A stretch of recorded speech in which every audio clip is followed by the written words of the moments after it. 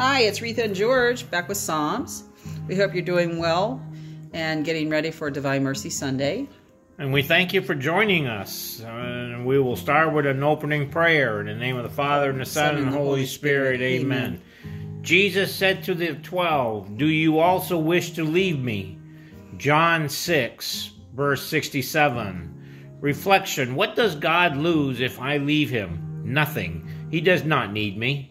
But I lose everything if I stray away from him. Everything for time and for eternity. And what does this do to me? My God, you are my happiness and my life.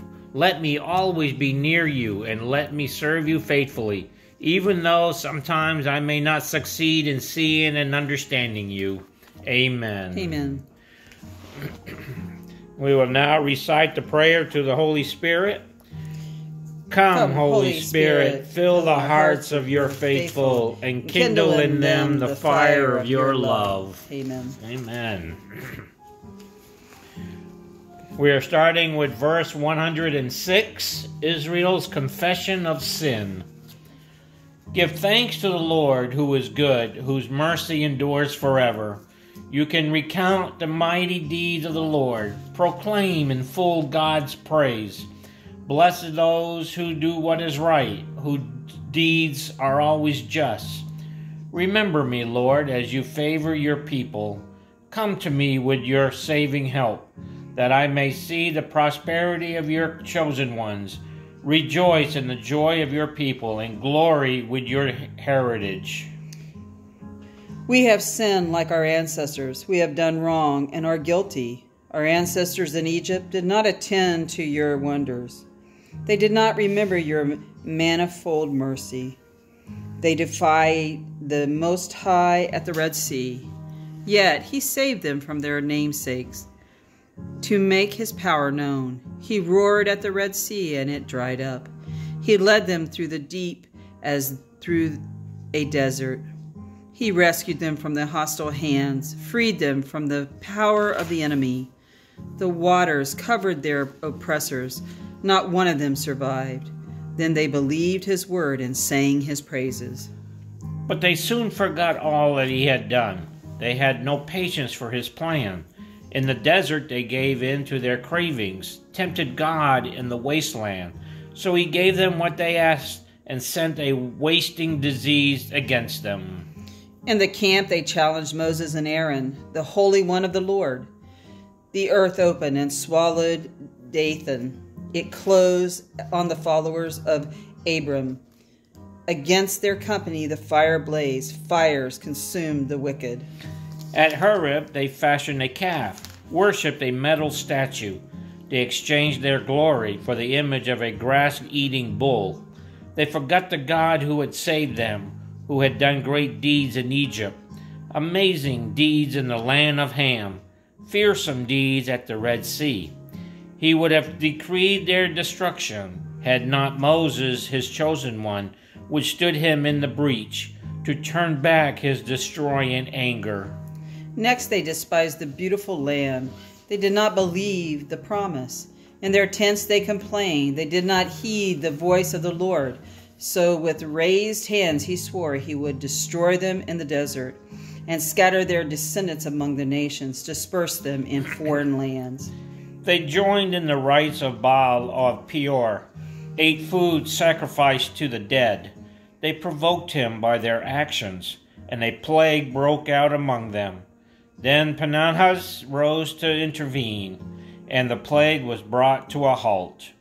This was counted for him as a righteous deed for all generations to come. At the waters of Meribah they angered God, and Moses suffered because of them. They so embittered his spirit that rash words crossed his lips. They did not destroy the peoples as the Lord had commanded them, but mingled with the nations and imitated their ways. They served their idols and were ensnared by them. They sacrificed to demons their own sons and daughters, shedding innocent blood, the blood of their own sons and daughters, whom they sacrificed to the idols of Canaan, desecrating the land with bloodshed. They defiled themselves by their actions, became adulterers by their conduct. So the Lord grew angry with his people, abhorred his own heritage. He handed them over to the nations, and their adversaries ruled over them. Their enemies oppressed them, kept them under subjection. Many times did he rescue them, but they kept rebelling and scheming, and were brought low by their own guilt. Still, God had regard for their affliction when he heard their wailing. For their sake he remembered his covenant and relented in his abundant mercy, winning for them compassion from all who held them captive. Save us, Lord our God. Gather us from among the nations, that we may give thanks to your holy name and glory in praising you. Blessed be the Lord, the God of Israel, from everlasting to everlasting. Let all the people say, Hallelujah. Amen. Hallelujah. Psalm 107. God, the Savior of those in distress. Give thanks to the Lord, for he is good. His mercy endures forever. Let that be the prayer of the Lord's redeemed, those redeemed from the hand of the foe, those gathered from foreign lands, from east and west, from north and south. Some had lost their way in a barren desert, found no path towards a city to live in. They were hungry and thirsty. Their life was ebbing away. In their distress they cried to the Lord, who rescued them in their peril, guided them by a direct path so they reached a city to live in.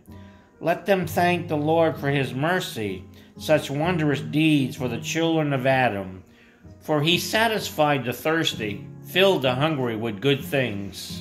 Some lived in darkness and gloom, and imprisoned in the misery and chains, because they rebelled against God's word and scorned the counsel of the Most High. He humbled their hearts through hardship. They stumbled with no one to help. In their distress, they cried to the Lord, who saved them in their peril.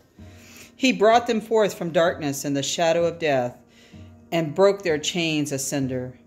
Let them thank the Lord for his mercy, such wondrous deeds for the children of Adam.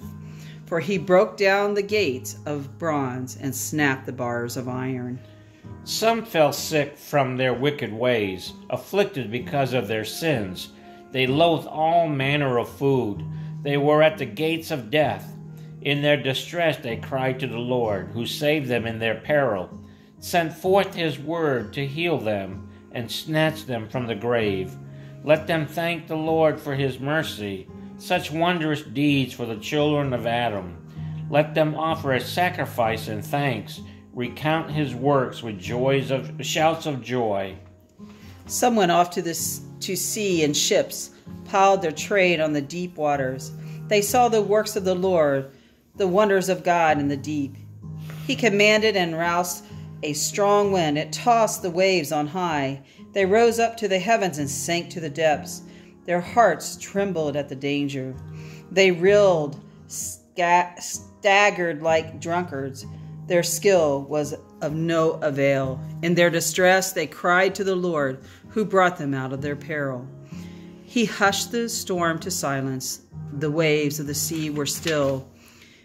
They rejoiced that the sea grew calm, that God brought them to the harbor they longed for. Let them thank the Lord for his mercy, such wondrous deeds for the children of Adam. Let them exalt him in the assembly of the people and praise him in the council of the elders.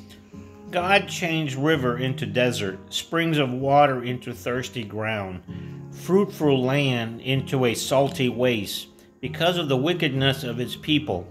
He changed the desert into pools of water, arid land into springs of water, and settled the hungry there.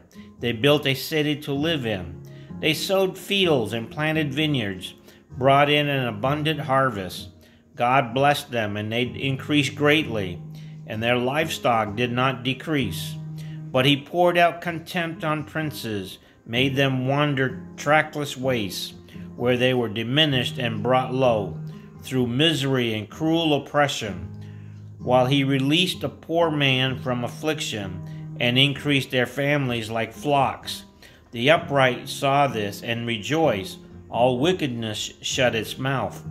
Whoever is wise will take note of these things and ponder the merciful deeds of the Lord.